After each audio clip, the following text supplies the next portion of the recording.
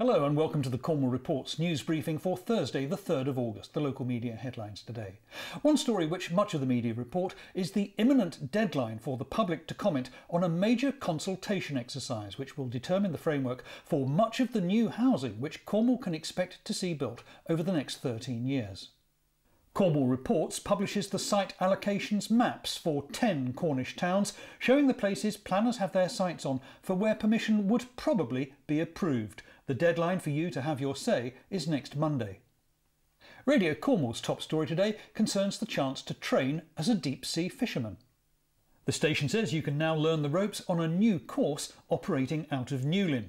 This links effortlessly to the Cornwall Live story about how Britain's biggest shark has been caught off the coast of Penzance. The blue shark was 9 feet long and weighed 256 pounds. The Falmouth Packet has a story which sheds some insight into the sad and potentially distressing circumstances when someone dies and no relative is able or willing to claim the body. Michael Medlin was found dead in his flat last month. When no one came forward to pay for a funeral, Cornwall Council stepped in to organise the most basic of arrangements on public health grounds.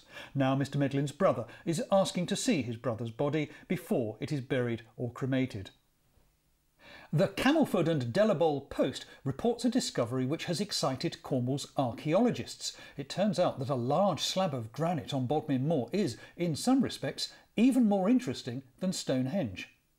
The Hendra Burnick Quoit near Davidstow was used for moonlit rituals during the late Neolithic or Bronze Age periods. It carries even more deliberate carvings or decorations than Stonehenge, which scientists say make it one of the most interesting ancient monuments in Britain. The Bewden Stratton Post tells us that the local scouts are fundraising for a trip to Switzerland, and finally the Cornish Times casts its eye over the Loo Carnival, whose parade is due on Saturday.